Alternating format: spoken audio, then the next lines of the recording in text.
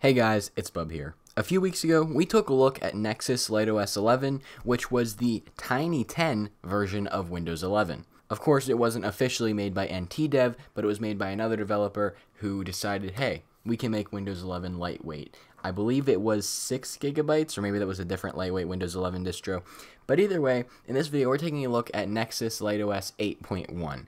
And the reason I want to take a look at this is because Windows 8.1 is already an incredibly lightweight operating system, and so just seeing how a lighter version of Windows 8.1 will run is really going to be interesting. So the specs of this virtual machine, we have 1 gig of RAM, 1 processor core, and 60 gigabytes.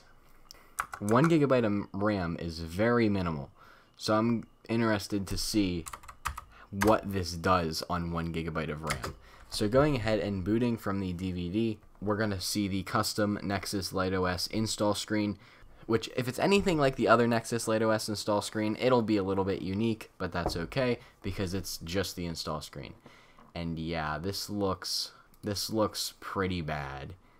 Kind of looks like it was made in paint in a way, but it's just a setup screen. We can get past it. So it does say Windows 8, so we're just going to click Next, Nexus LiteOS 8.1, and then install on this drive.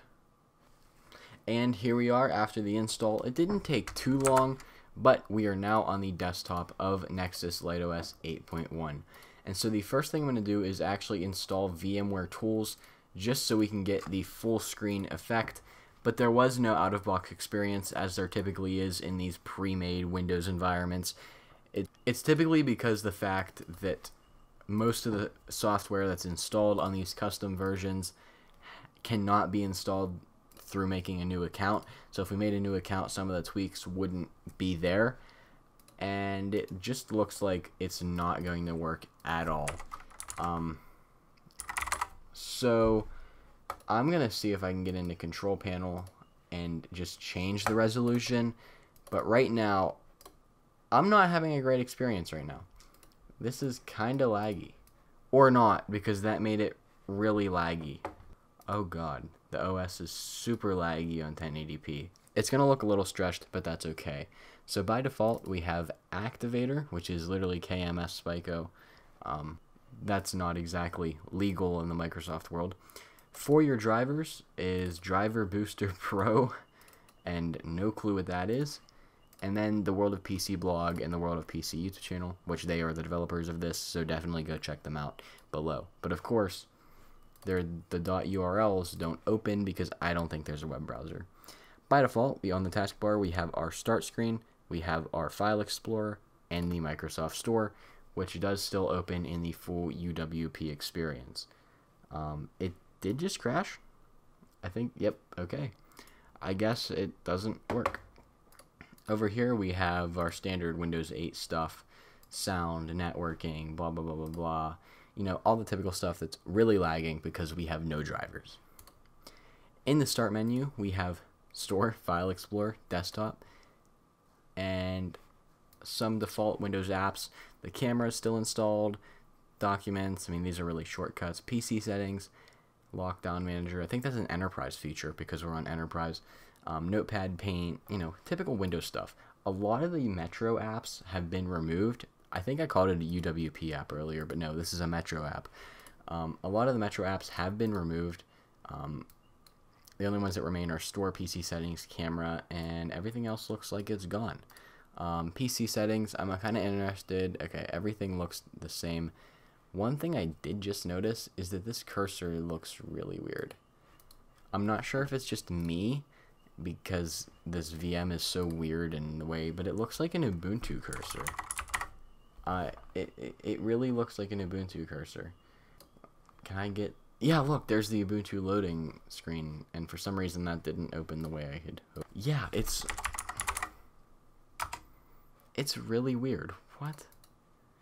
I mean, it's really laggy too, but again, there's no drivers because it wouldn't let me install VMware tools.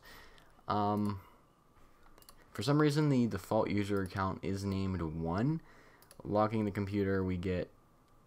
Is there not a lock screen? There has to be a lock screen.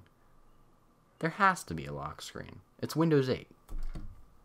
There is no lock screen. Oh, I think I know why. I don't know if enterprise versions came with a lock screen.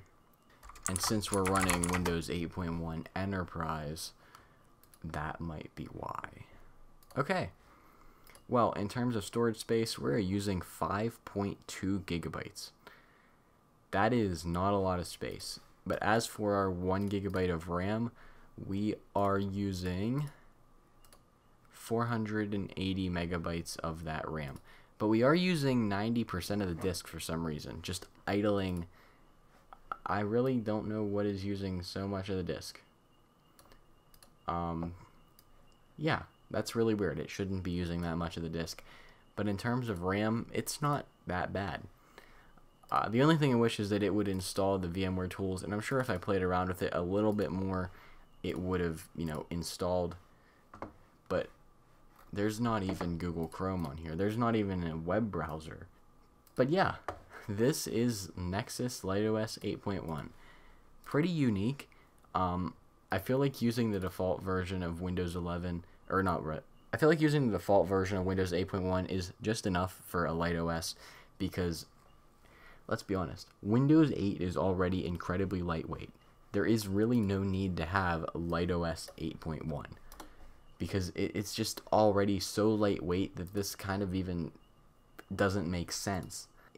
I mean, the custom cursor doesn't make sense to me either. Why would you add another cursor if there's already a default one and you're trying to make a LiteOS?